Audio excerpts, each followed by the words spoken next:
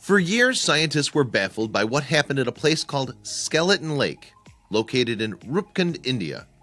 Years of research and study were yielding no results, and people were becoming frustrated with the lack of progress. An expedition in 2004, however, would bring the answers the scientists were looking for, and closure to this thousands of years old mystery.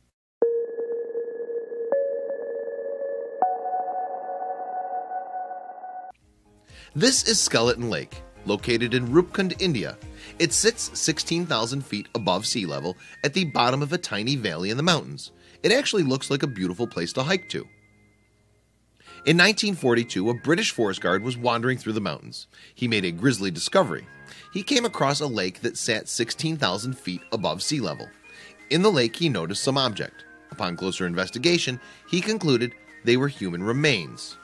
Over 200 sets of them, in fact. Speculation began immediately about who the skeletons could belong to. The explanation that gained the most traction was that it was a group of Japanese soldiers who died from exposure while trying to sneak their way through the Indian mountains. The British Empire was terrified of a Japanese invasion at the time, so they sent a group of investigators to the site of the bones to see if they were in fact the remains of Japanese soldiers. After looking at the facts, the investigators determined these couldn't be the bones of Japanese soldiers, as they were not fresh enough. The cold and dry air high up in the mountains allowed hair, flesh, and bone to all be preserved extremely well. It quickly became apparent that these bones were quite old, however. Other than that, though, not much was known about how these people had come to meet their end in this small valley by the lake. After the original theory was put to rest, more and more started to take shape as to what could have possibly killed these people.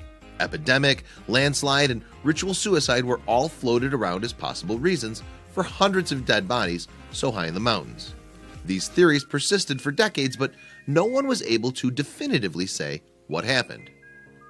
That is, until a 2004 investigation up to Skeleton Lake shed some light on the horrific events that must have played out here.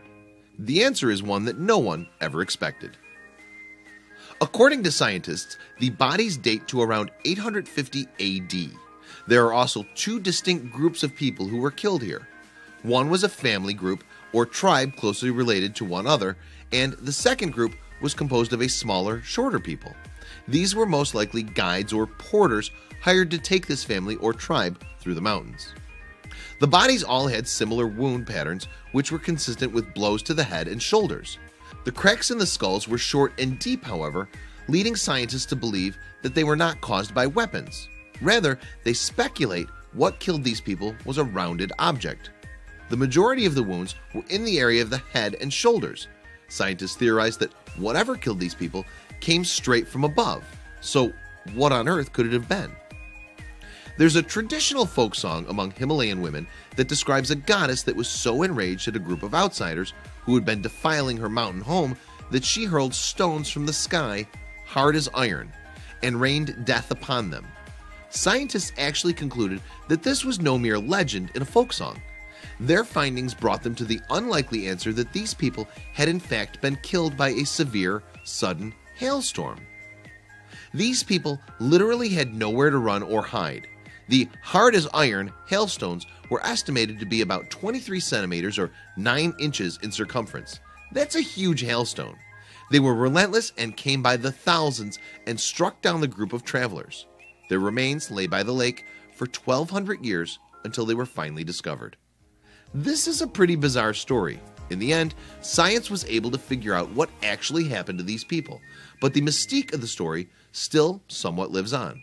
While this may not have been the actual events described in the old Himalayan folk song, the similarities are undeniable and actually lend credence that the song might have some truth to it.